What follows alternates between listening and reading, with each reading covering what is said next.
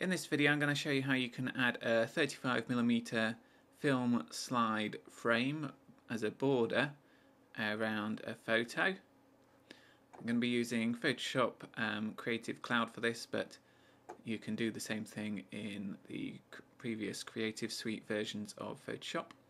So this is what it'll look like when we're finished. So to start off with, open your photo in Photoshop, and then because this is a full-size image, there's no point working with the full-size image, so we'll resize it down before we start working. I'm just gonna set this to 640 pixels wide for this video. Put OK on that. Then hitting Control and 0 on the keyboard, Control and 1. We'll bring it up to full size on this. Control and 0 fits to screen, but because I've got quite a small image here, I want to view it at 100%. On a Mac, rather than Control, it's Command and 0 or Command and 1. So we've got it resized. Now the next thing we want to do is change the size of it. So if we go to Image Size, now we want to untick Resample. We're not actually really changing the size here, we're just setting the size. Change the measurement to millimeters, and then we want 36 millimeters width. That's the same size as a piece of 35mm film. And you can see here, because my photo is the same aspect ratio as a 35mm piece of film, the height is automatically filled in as 24. If you're using a slightly different aspect ratio image, then that might be slightly different. If you were using a portrait orientated image rather than a landscape one, then you'd want to set the height to 36 rather than the width. So important thing here really is that I've unticked Resample. So it's going to put OK, and as you can see that doesn't do anything, which is good. The next thing we want to do is change the canvas size.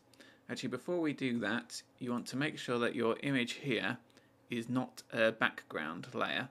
I've got it open as a smart object, so it's not. But if this here said background rather than that, you'd need to double click on it, and then a little prompt would come up asking you to give the layer a name, and then you just click OK on that, and then it converts your background layer into a normal layer.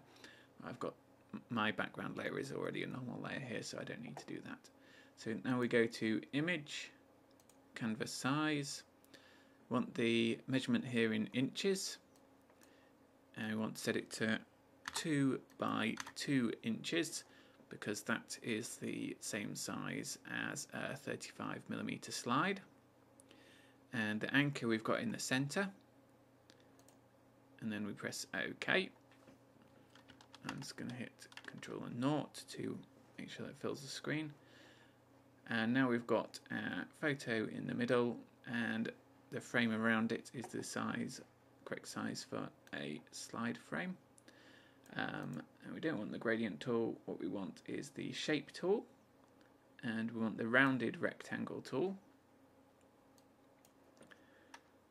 And then up here we want fill. Probably want that to be white. No stroke. Radius, this will depend on, that's how rounded the corners are. So that will depend on how large your image is. I'm going to try a 15 pixel radius here, because I resized my image to 640 pixels. And then just dragging that out so that it fills up the screen. And that's going to be our slide. Now we can't see the image, so I'm going to reduce the opacity of the layer here. Going over to the shape layer again, now I want a rectangle tool, and here I'm going to draw a rectangle over the image to punch a hole through the slide where the image will show through. But what we want to do here is put exclude overlapping shapes.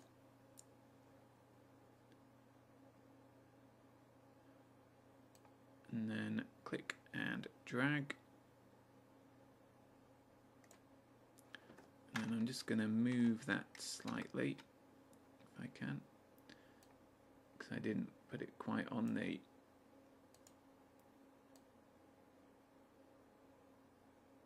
quite over the image. I think that should be about okay. Now let's put that back to 100%. And as you can see, we've now got our slide with the hole in the middle where the photo shows through. Now I'm just going to expand the canvas a bit more so you can see the slide shape better. So I'm going to image canvas size, and I'm just going to set this to 3 by 3 inches. And hit Control and 0 on the keyboard to fit to screen. Going to create a solid colour. Don't need the layer mask. Put that down to the bottom of the layer stack so it's at the bottom.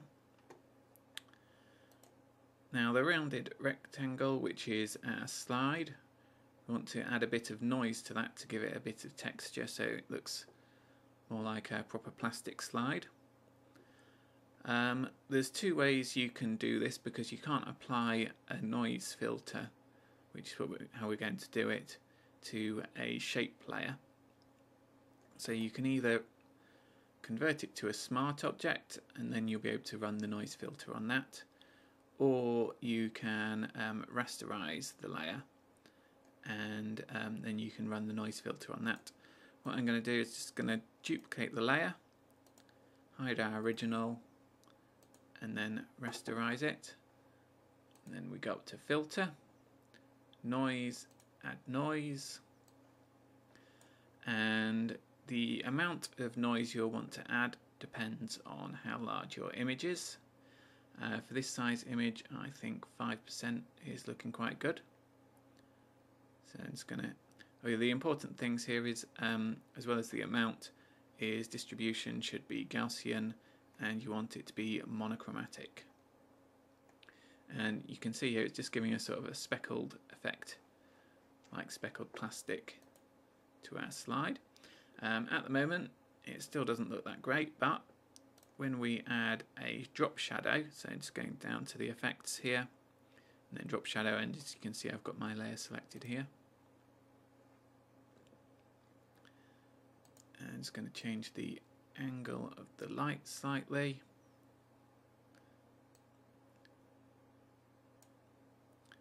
Might reduce the distance slightly. So you might just want to play with those a little bit.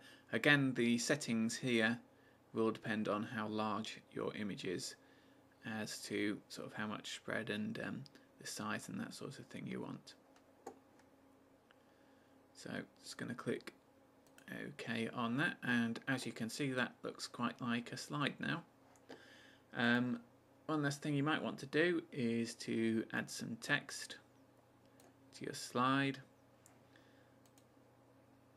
Font is possibly a bit too big there. It's quite good to use a handwriting font, I think, because then it looks a bit like you've written a note on the slide like you would do in real life. So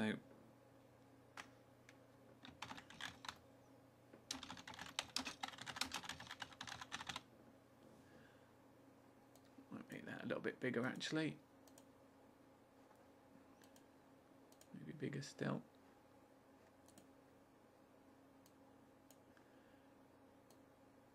And I quite like to tilt the text a little bit, because if you were writing on a slide in real life, it's unlikely you would write it exactly straight on. And I'll maybe move that, oops, moving the slide there, move the text down a little bit. And there you've got your slide with your photo in it.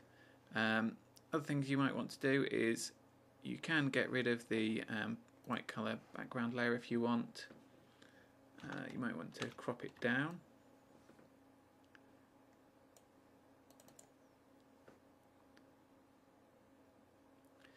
The important thing is, if you want to save it like this with the drop shadow behind it, then you need to save it as a PNG file, otherwise it doesn't record the transparency in the background.